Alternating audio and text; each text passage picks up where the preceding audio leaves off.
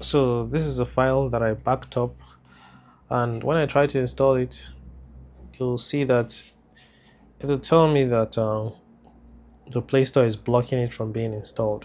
Alright, so as you can see, at first it's saying the app is not installed, and it's showing me the reason why the app is not installed.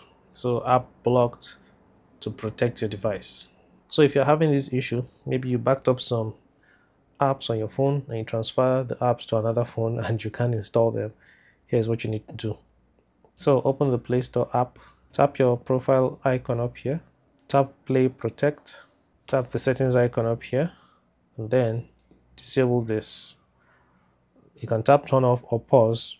Pause will just stop it for a while. Maybe after you're done installing the app, then it's going to unpause, so that in case you forget, you won't have maybe malicious apps being installed on your device. So maybe tap pause, enter your fingerprint or Face ID, I don't know.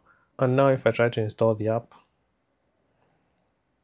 you'll see that it doesn't give me that error anymore. It's just going to say app installed, and I can open it and do what I want. But just know that the app will be limited because he did not download it from the Play Store, so some features will not work. Keep that in mind, especially sensitive features.